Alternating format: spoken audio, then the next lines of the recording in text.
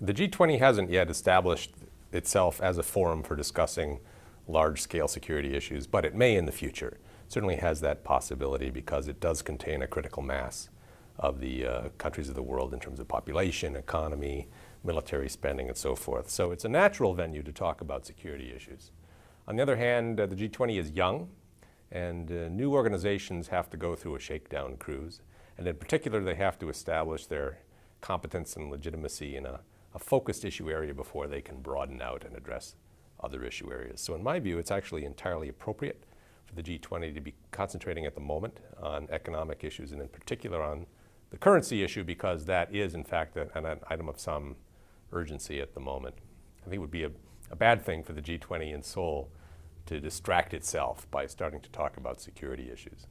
Well, of course, the G20 was established to deal with the global financial crisis, and the world still faces some severe economic issues surrounding currency, surrounding IMF reform. And so I think that the focus should continue to be on those issues for the foreseeable future, especially the upcoming summits and the summit in Seoul. However, I think in the future there should be some room to consider adding different issues to the agenda depending on if there are crises in the global system, things like security, things like the environment. This is a unique gathering of states and which covers all the globe, and I think that there is a lot of power to make important decisions within this gathering. So I think over time that there should be the ability to add those issues to the agenda. We have to be also realistic that on the side that even within sessions, even when the economy is the primary issue, that some of these other issues will be brought to bear and could enter the agenda in an informal manner anyways. So I think over time that it can evolve into a decision-making forum where a broader array of issues can be discussed.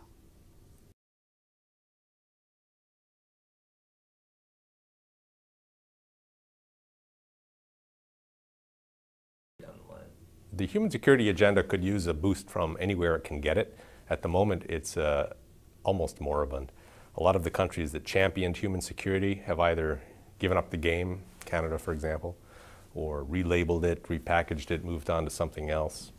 R2P, the responsibility to protect, which was so integrally related with the human security agenda, is certainly on the back burner, globally speaking. So anywhere that human security can get a boost from, it should get a boost. And the time may come when the G20 is the place to do that. We'll have to wait and see.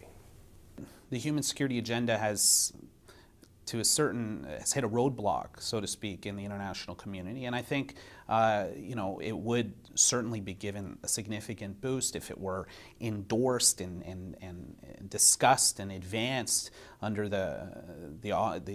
within the G20. However, I think, forcing that issue is not necessarily the right approach. That I think that first we have to talk about just bringing issues of security to the agenda, widening the agenda beyond the economic sphere. And so I think that in and of itself would be a positive step.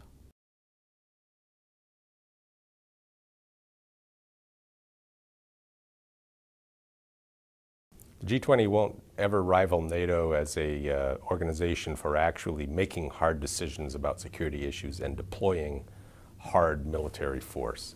It's not an alliance. There are members in the G20 that, in fact, aren't particularly aren't common travelers when it comes to specific security issues. So the world will never replace NATO with the G20.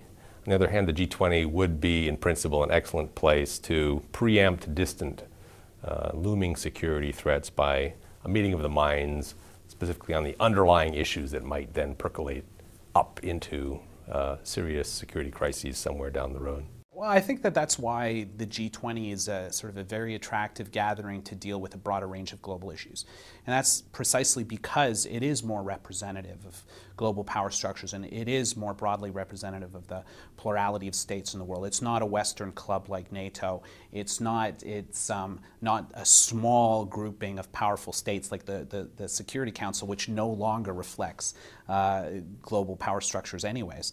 So I think in that sense, this is a very positive evolution in the global system, where we could have this more representative body deliberating on some of the most important issues of the day.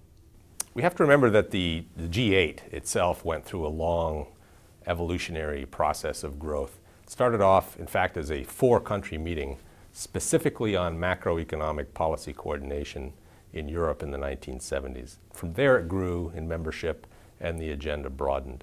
I'd expect the G20 to undergo a similar kind of evolution.